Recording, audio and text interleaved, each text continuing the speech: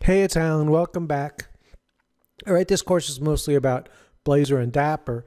Blazor is just part of the whole Visual Studio .NET thing, but Dapper's a third-party package, so we'll have to bring that into the project we're working on in order to use it. We can do that in Visual Studio by opening Visual Studio and then the project. And then when the project is open, you want to right-click the solution name and choose Manage NuGet Packages for Solution.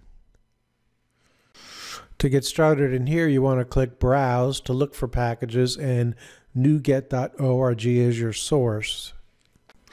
Then in the search box, go ahead and type Dapper, D-A-P-P-E-R. There'll be a bunch of them, but you're looking for this one by Sam Saffron et al., 32 million downloads. That's the one. Click that. Click this checkbox. Click Install.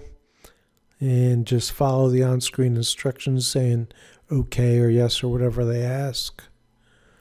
And then we're also going to grab another one called Microsoft.data.sql client, which is kind of a newer version of the System.data.sql client. This is the one right here we want, Microsoft.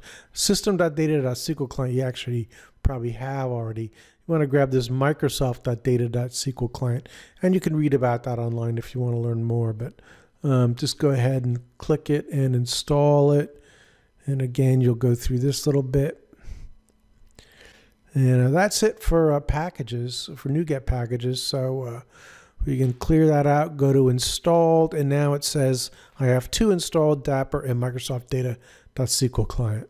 You can close that tab like any other with this little X.